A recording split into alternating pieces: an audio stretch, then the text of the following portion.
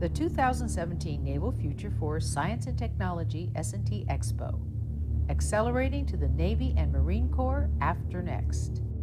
The S&T Expo opened its doors to a crowd in Washington, D.C., eager to learn more about the latest developing technologies. Co-sponsored by the Office of Naval Research and the American Society of Naval Engineers, ASNE, the Expo is the premier S&T showcase for the Navy and Marine Corps' next-generation technology. Benjamin Pietro Filardo, founder and CEO, Pliant Energy Systems, introduced the company's PES Agile Swimmer. I think the key significance to the Navy is its amphibious capabilities and its ability to operate in the surf zone, so the region between land and sea where you can't send a boat and you don't want to put people and you can't send a land vehicle.